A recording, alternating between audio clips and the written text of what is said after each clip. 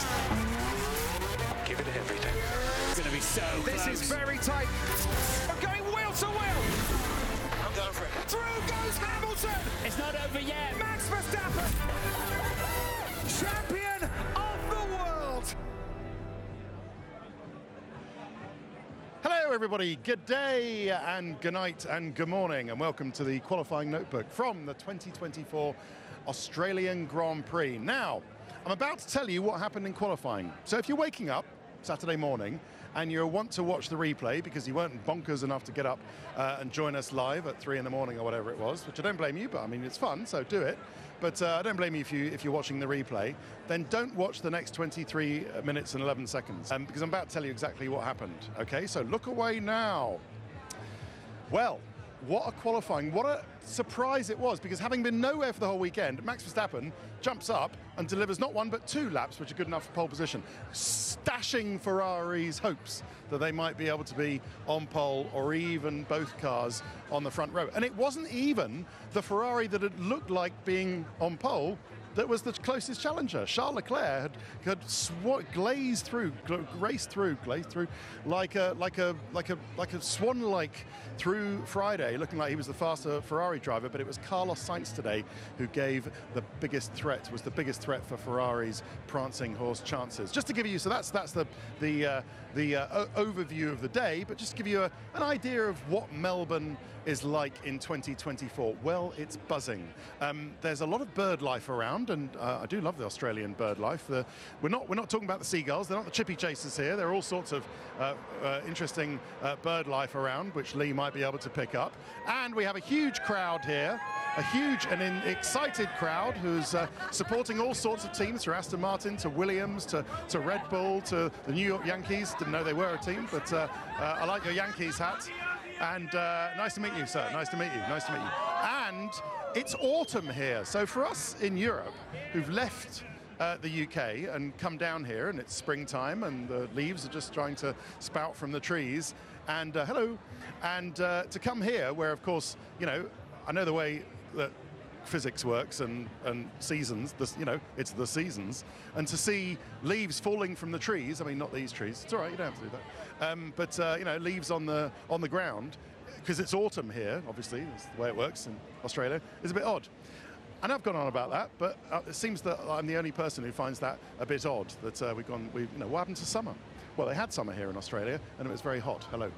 So yeah, it's a real good feeling atmosphere, and I've got to commend the Australian Grand Prix Corporation and the Melbourne and the Victorian government, because they put on an amazing event. There are improvements every year you come here. There are some people who travelled a long way, 10,000 miles from Europe and the UK to be here on holiday. I know it's expensive to come here, but what a place to come. What a place for the race, as they've always said around here. 500,000 people, I believe. Hello. Do we know if the numbers are about 500,000? Are they expecting 500,000 this weekend? 500,000 people? Yeah. Brilliant. True fact. Thank you very much, madam. I think they're expecting 500,000 over the 4 days. And the entertainment is packed. From Thursday morning to Sunday evening, you get V8 Aussie supercars, you get F2, F3, Porsches, demonstrations from the Doohan, I was going to say the Doohan brothers, from Mick Doohan and Jack Doohan. So it's really, really a buzz and humming, and that's not just the bird life in yonder gum trees. Kookaburras, koalas, and kangaroos. Right, talking of wildlife, let's talk about how Max Verstappen did it. I know it's got nothing to do with wildlife, but yeah, it's been a difficult day so far. Difficult weekend for Max Verstappen. Now, what was the problem? It seemed to be understeer, and it was a matter of getting those front tyres, the front of the car. You know, we've said it before, Max Verstappen loves a responsive front of the car, and that's not what he was getting earlier on in the weekend.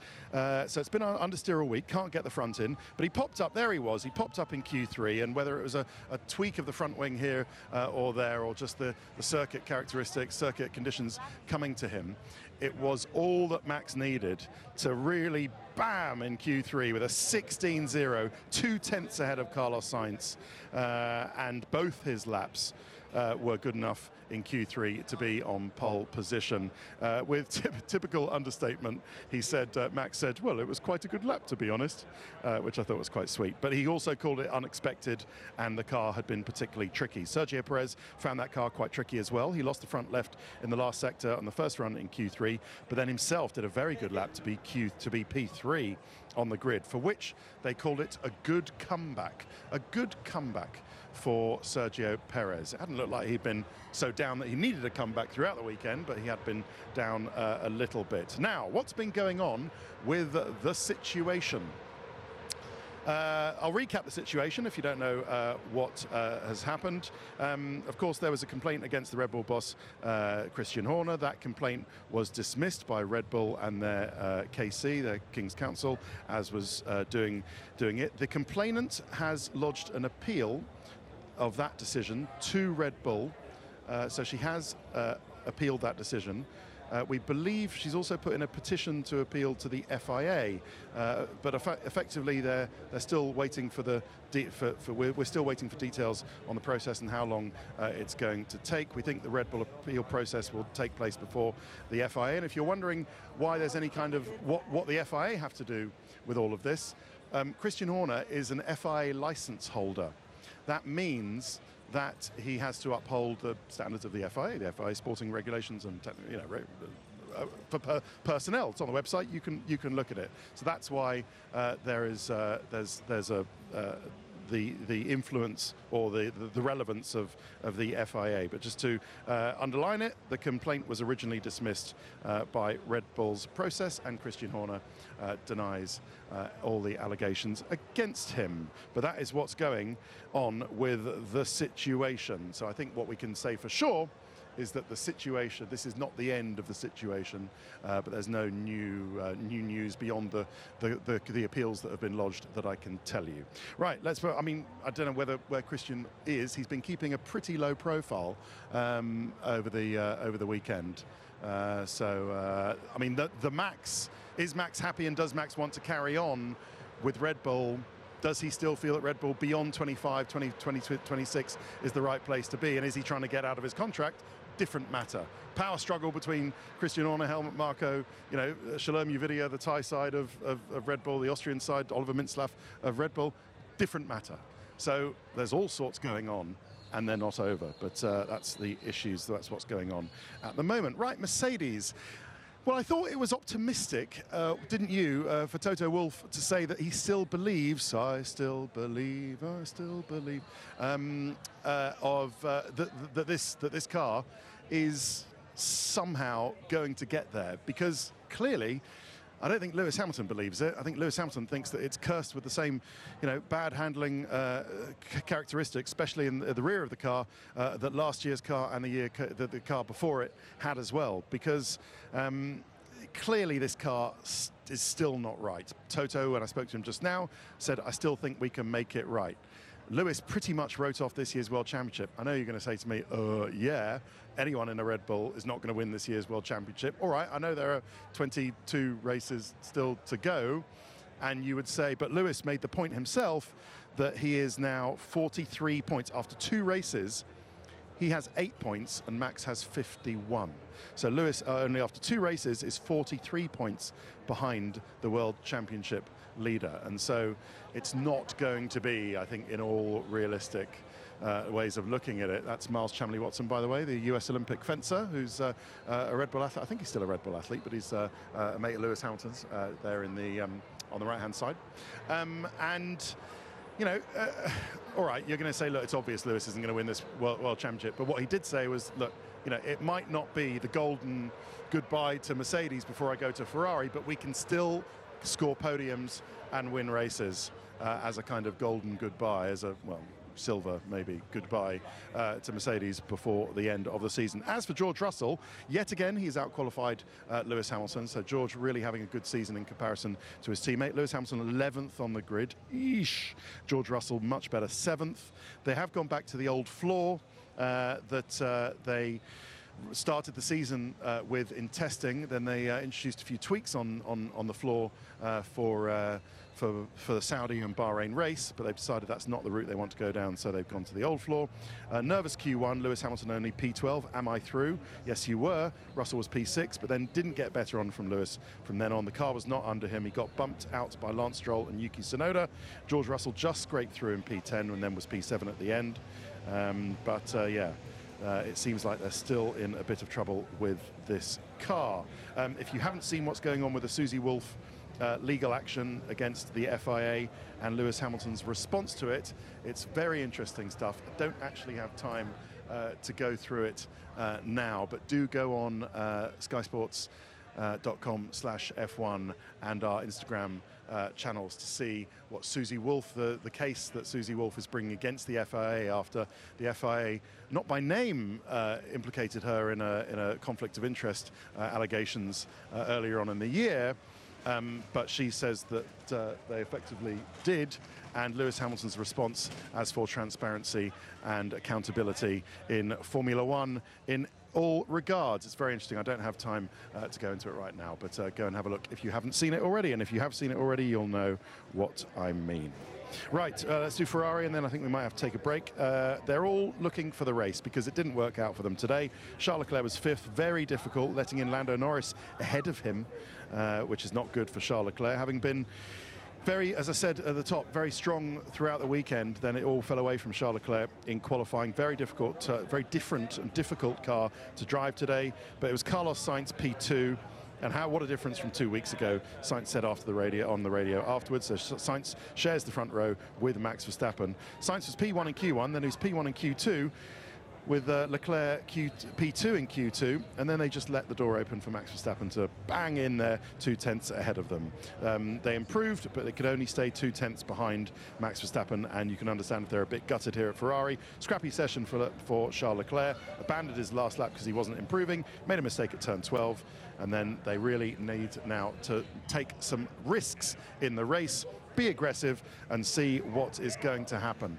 With the tyre graining, what's going on is that because it's cold, we've got the 3 softest tyres in the range, and we are seeing a lot of graining on all compounds. Well, not really the hard, because they hope it's not going to happen, but certainly on the medium, it sort of scrapes across the track if you haven't seen. And if you want to do your own little demonstration, I know I've done this before, get an eraser, a pencil rubber, and then rub it on a nice white piece of paper, and imagine those are the little grains of rubber across the top of the tyre surface. And if you run your finger satisfyingly over that piece of paper with your rubber rubbings, and then you can feel your finger skates across and loses grip. Doesn't have any grip compared to if your finger was just on a piece of paper. So that's exactly what's happening with graining tyres, and that graining tyres is going to be an issue in the race tomorrow, and Ferrari are hoping that they might be able to take advantage where others suffer, but Red Bull have certainly not been too shabby on tyre graining, so good luck to them with that. And we'll finish, I guess, with one of my stars of the notebook for the first half, with Lando Norris P4. Yuki's my other star of the notebook, but Lando P4 ahead of Charles Leclerc, Oscar Piastri P6. An average last lap, said Oscar, after being the faster McLaren driver for pretty much the whole of the weekend. Yeah, good old Lando. He said that's more like it. So Lando hasn't been on Oscar's pace all weekend. His problems have been traction out of the slower corners and locking the rears under braking. Oscar was P4 in Q2, but then couldn't keep that momentum up. He couldn't improve in Q3, and Lando pipped him by 2 tenths of a second. Lando said that is more like it. Oscar Piastri is handling the pressure better than last year. Are you just is Lando's dad, Adam, just watching a particularly interesting program, or are you listening to some music, or what? What's going on? Very exciting, I'm afraid. Okay, no, nothing.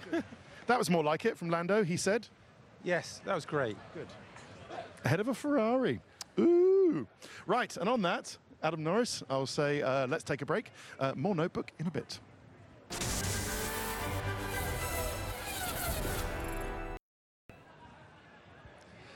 Hiya, welcome back to the qualifying notebook from the 2024 Australian Grand Prix here in Melbourne, Victoria, Australia. Right, How have? The paddock is emptying out. We're about 6 p.m., just after 6 p.m. local time. They're all disappearing into the Melbourne night, but I can tell you what happened in the rest of today's qualifying session, starting with a bit of a disappointed Aston Martin, really. They've ended up 9th and 10th. I know this is kind of where they are. There is the distinctive bobble hat there of Jess Hawkins in the motorhome area. I mean, but they were both through Q1 and into Q2 and into Q3, but then Fernando Alonso had a wide moment. Lance had a big swapper on, a tank slapper on in turn 10 and lost some time. Bit disappointed with 9th and 10th. Maybe they could have made it up a few places, but maybe not that many more. But hey, at least they didn't go out in Q2, which is more than you can say for Lewis Hamilton. Now, ex-Aston Martin driver Sebastian Vettel might be doing Le Mans. And he has gone and found the car. Hello, Steve. He's gone and found the car in the World Endurance Championship that has the number 5. And he's basically said, you know, because he's red 5, obviously, is Sebastian Vettel's number. And he said, right, you know, how about it? So he's, I think at the moment, or has already tested at Aragon, the Porsche WEC car, the Le Mans car. It's the number 5. It has 3 drivers at the moment, but he might, you know, boot one of them out if he wants to do Le Mans. And he's tested it. So wouldn't that be great? But I just like the way he, like, you know, oh look, there's a car number 5 in WEC. Let's see if I can drive that. That would be good, but that would be fantastic, wouldn't it? I've got a line about Fernando Alonso on his future, but maybe we'll do that in a future notebook because we've got the time. His family, Ricardo, on the way out. See you later, ta-ra. But we'll talk about Daniel Rick later. But yeah, I think Alonso's probably holding out for any opportunities at Mercedes, Red Bull, and Red Bull, rather than figuring out whether he wants to continue with Aston Martin as a priority. The priorities are probably other teams, but we will see. Maybe I'm wrong about that. Right, Alpine. And there is Jack Doohan, who's been doing those demonstrations with his dad, Mick. And 17th for Gasly, and Ocon 15th. Well played, Esteban Ocon. Out of Q1. With this car, it's pretty good. And after he hit the barrier in Q1, they changed his wheel, which is pretty easy, and sent it back out again. So into Q2, but couldn't better P15 in Q2. But we're getting there, he said on the message. And please don't make the joke that whether this paddock guest is going to be quicker on the simulator than the current Alpine car. Okay, don't make that joke, Lee. All right, because it's not funny. Yeah, as for Pierre Gasly, he's been struggling with downshift issues, been struggling with various issues all weekend, and he was a good 2/10 off getting in to Q2, but he was out in Q1 and only 17th Pierre Gasly. But did you know this about Pierre Gasly? That he is an animal lover. I mean, I know, you know, we're all animal lovers. How could you not? But animals, you know, better than us, aren't they? In many ways. But he went to Taronga Zoo in Sydney and just had a great time. And then he had that usual thing when you go to zoos. It's like, well, you know, is this the right thing to do? The animal's happy. And then did some research and knows that all the good things that zoos do with conservation and, you know, everything. But bought a cuddly koala toy and lots of cuddly sort of kangaroos to take back. So I thought that was quite sweet. That Pierre Gasly is a big animal lover. Michael Massey was here. You know who Michael Massey is, I don't need to tell you. Was here on the other day, having a discussion, quite a long discussion, with the Alpine boss, Bruno Famin, to which I will not add any comment. I'll just go, we'll see.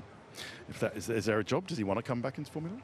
Anyway, right, Williams and what is going on. Today was a Alex Albon P12.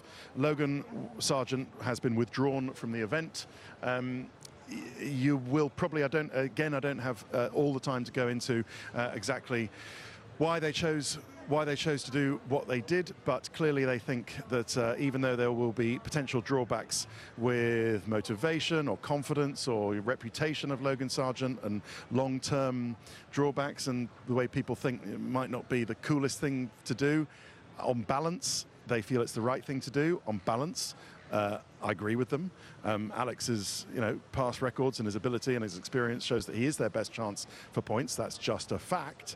But it is still tough to take Logan Sargent's car away from him, send him home for the rest of the weekend. Although he's not been home, he's been here. I don't know whether he'll be here tomorrow. And say thank you very much. Oh, look, there is Michael Massey coming towards us, Lee. Of course, he's here because he is the Australian chief exec of Australian V8s supercars. Alex did a great lap through in P7. in Q1 with a 17.1, tried his best in Q2, but lost time in the fast turn 9 and turn 10 kink with oversteer after hot tyres. Didn't run again because he'd done all his laps, but ended up a good 2/10 off getting into Q3 with as they try to repair the chassis, which will be the repaired chassis from the crash, will be one of the 2 race chassis for the Japanese Grand Prix in a couple of weeks' time.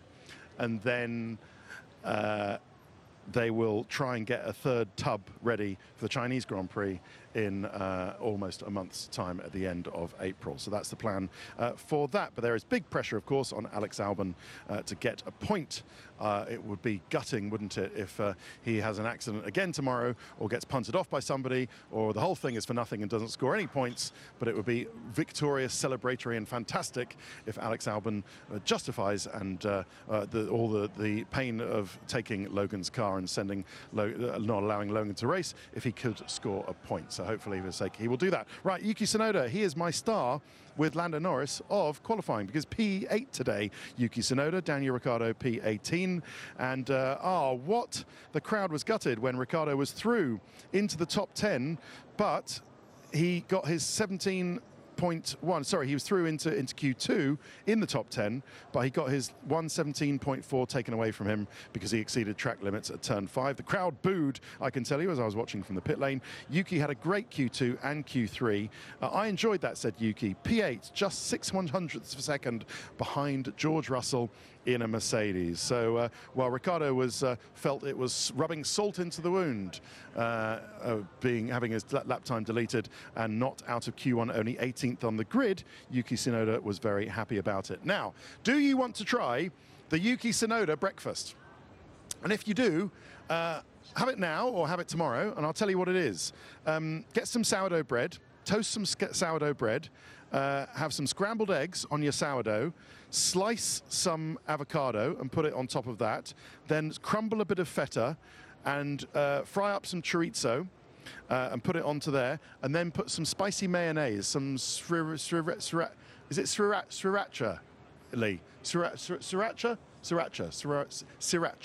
That is Yuki Tsunoda's tip for your great Aussie breakfast. So try it at home and tell me what it's like. I might try it when I get back. Right, I just got used to calling this team Steak F1, and then they come here and they're not called Steak F1 anymore, they're called Kick. So let's just call them Sauber, ladies and gentlemen, shall we? If you wonder why I call them Sauber, that's the reason.